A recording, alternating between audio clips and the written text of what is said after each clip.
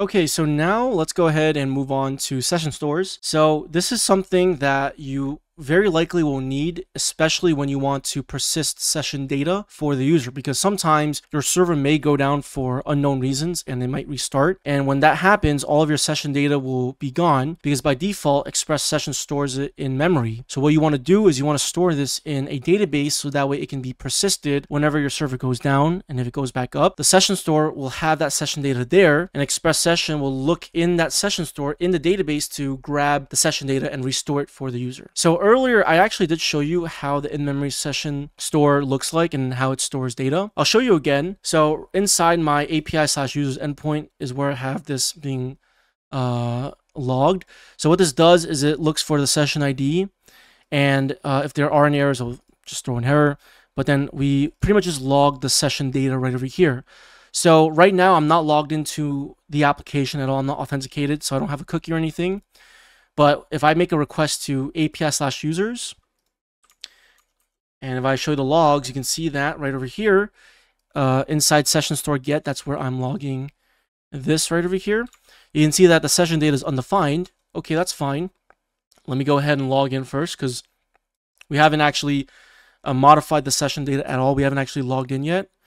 So let me go ahead and log in. So let's do this.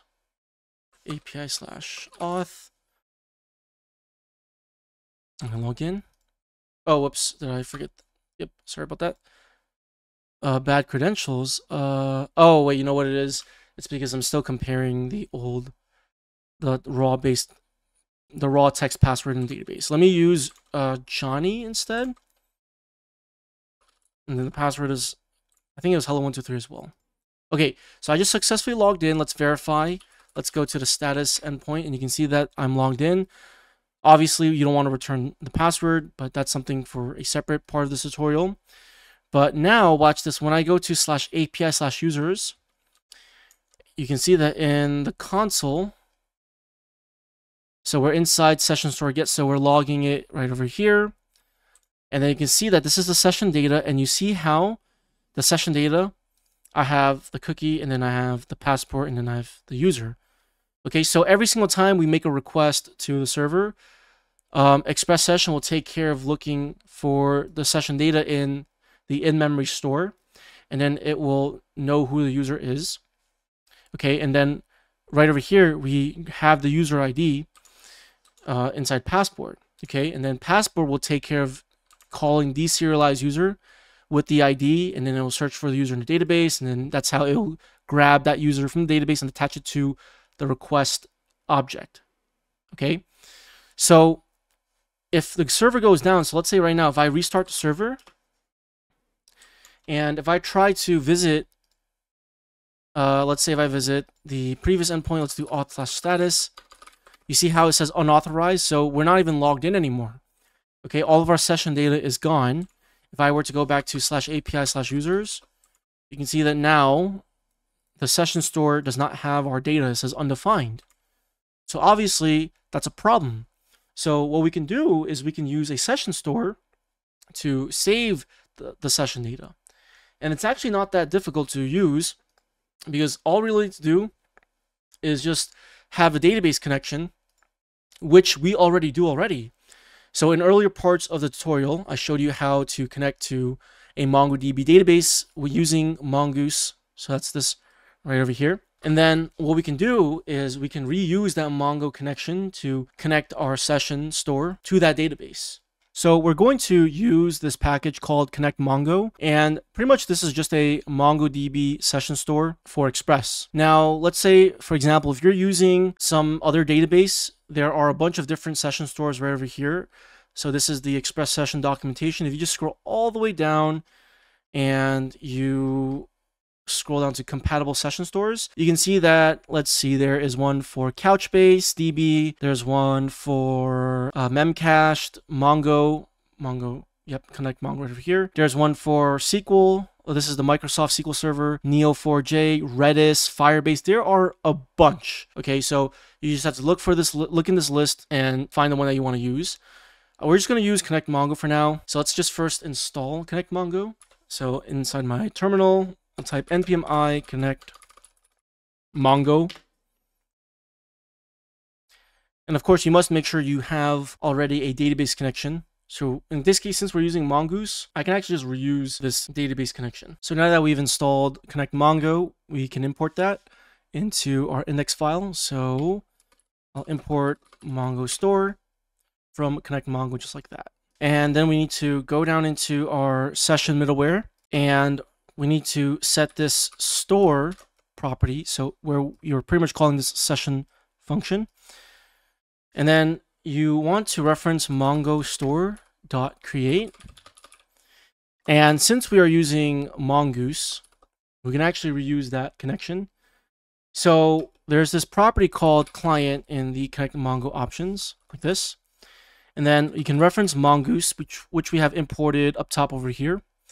And then you can reference connection, and then you can call this getClient method just like that. Okay, and this says returns the MongoDB driver Mongo client instance that this connection uses to talk to MongoDB. Okay, so let's go ahead and start up the server again, and let's just make sure everything is good. Okay, so we're connected to the database, and let's actually try to authenticate now, because that's what actually modifies the session. So let's go ahead and make an API request to API/auth. Let's send the username, Johnny, and then password, hello123. So we are logged in successfully, no errors in the console. Okay, that's good. Now let's go into our database and let's see what happens. Okay, so I'm going to refresh, and you notice how now there is this sessions collection. Okay, notice how now there's this sessions collection. Let me expand this real quick. And you can kind of see how we have, let me see if I can kind of do this so you can see it better. Okay, so you see how we have this sessions collection right over here. So now we're actually storing the session data in MongoDB in our database. So then what happens is now I'm logged in. Okay, I just logged in. I'm going to make a GET request to the auth/status endpoint to verify that I am logged in, which I am. Okay, so we're good. Now watch this. The problem that I mentioned earlier was that if I were to close the server, so I'm going to exit the server, and if I restart it, it would log us out because all of the session data was saved in memory. But because now that we actually have a session store that is a database, it will use the database to restore the session data. So watch this. Okay, so I have my session data stored in the database. And notice how if I make a GET request to the auth/status endpoint, notice how I am still logged in. Okay, if I remove this store completely, it's going to use the memory store by default. Okay, and let's go ahead and restart the server. Click send. Notice how now I am unauthorized because my session data is not found in memory because it's using the in-memory store by default. So I really hope this makes sense, and I hope this showcases how important a session store is, because now instead of having your session data stored in memory, it stores it in a database, which is great for persistence. Okay, so you can restart your server how many times as you want. The session data will always be restored. So notice how now, if I just call this endpoint again, after just uncommenting out this part, the store options, now we see our data. So what happens underneath the hood is by configuring that session store, it will basically look inside the sessions document or inside the sessions collection, and it'll search for this session ID right over here. So if you look right over here, WRGK, if I kind of show you the cookies right over here, let me see if I can find it. You see how this is my session ID right over here, and I can even log it too. I think I may be logging it already. Nope. Let me log it right over. Let's see. Let me go back to the status endpoint, and let me just log request that session ID. Okay, and if I make a request again, you're going to see that we have that's our session ID right there. And notice how that session ID is this same ID that's in our document right over here. So what happens underneath the hood is when we send the request to the server, remember we're sending the cookie back to the server, right? Our cookie is right over here. So that gets parsed on the server. And then what happens is instead of looking for the session data in the memory store, it'll look in our MongoDB database, which is persistent. And that's how it will take care of looking for the session data. So sorry about clicking all this stuff. Let me click over here and show you the MongoDB Compass client. So it'll look for the ID, okay, and then it looks for this session property, and it will basically take this whole stringified object, parse it into JSON, and then attach this object to that request.session object, which is what you see right over here. Okay, and notice how we have the passport data right over here. That's right over here. And notice how this is right over here as well, the user ID. So everything is in the database now, which is great. So now since we're on the topic of session stores, I want to revisit these two properties, save uninitialized and resave for the session configuration, because I mentioned this and I told you all not to worry about it so much until we got to session stores. So right now we have this set to false. Okay, so what this means is only when you modify that session data object, then it will actually save this to the session store. Okay, so in our case right now, when we authenticate using Passport, Passport will modify the session data object for us, which means that it will also save it to the session store, which is actually what you see happening right over here. Okay, so when you set save uninitialized to true, it's going to save every single session object to your session store, even if you didn't modify the session at all. So I'll show you an example, okay? So right now what I'll do, let me just delete this session from the database. So that means I'm no longer authenticated. You can see right now if I try to make a GET request, it's going to say I'm unauthorized, okay? Because I don't have that session data stored on the server side now. But what I'm going to do is I'm going to go ahead and set save uninitialized to true. And I'll just visit any random endpoint. So I can visit, let's see, I'll visit /API/auth/status. And let me also clear my cookies as well before I do this, just so that we are at a clean state. So I'm going to make a request to API/auth/status. Okay. And notice how it gives us back a cookie.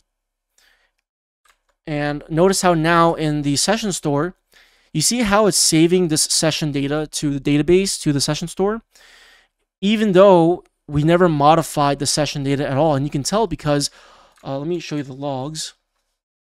Okay, you can see that we have the session data and we have this cookie. So it's going to send us that cookie back, but we don't have anything related to the user at all.